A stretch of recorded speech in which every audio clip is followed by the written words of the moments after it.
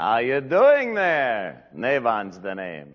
Interested in traveling to Jerusalem for the holy days?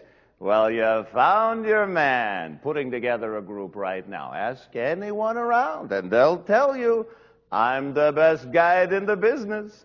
After all, holy pilgrimages are my specialty. Not really a religious man myself, but if folks want to visit the temple courts, see the wall Nehemiah rebuilt, then I'm happy to oblige. Don't be passing it around, but it's been quite a good year for the caravan business. Not that I'm much into politics, but this Caesar Augustus guy, he sure did me a favor. Announced a census to be taken. Best of all, everyone had to go back to their hometown to register.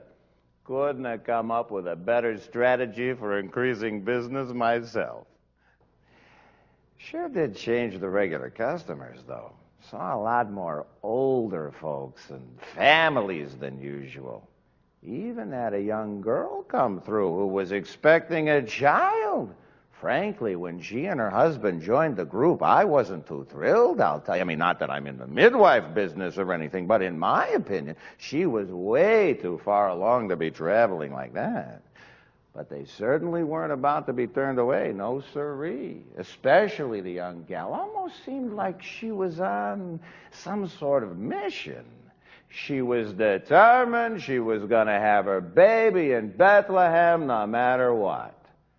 That's where they were headed to register. Funny thing is, those two weren't a stitch of trouble at all. Guess I expected complaints about all the walking and the sleeping on the ground and the stench of the animals. But she was different. Special, confident even. She just didn't seem to get distracted by any of that. Purposeful is the word, I guess. Odd trip, lots of travelers, and would you believe a new star in the sky? We all noticed it, and frankly, it kind of had everybody a little on edge. All but that young girl. If I recall, her name was Mary. When the traveling got rough, she'd look up in the heavens and focus on that one bright star. Yeah, she was a young one.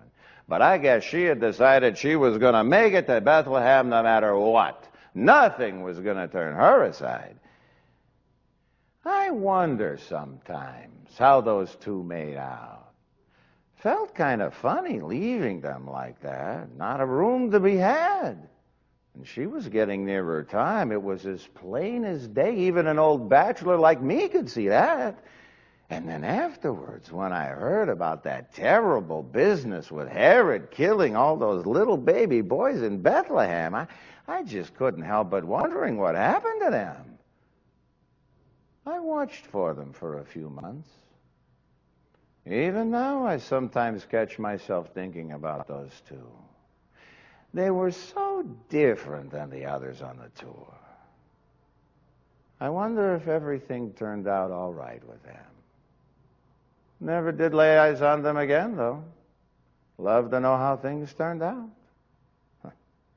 Maybe I'll run into them again someday. I mean, who knows? They might just be needing a guide for a trip to Jerusalem, and if they are, I'm just the one they'll be looking for. After all, I'm the best man you'll find for getting you from here to there.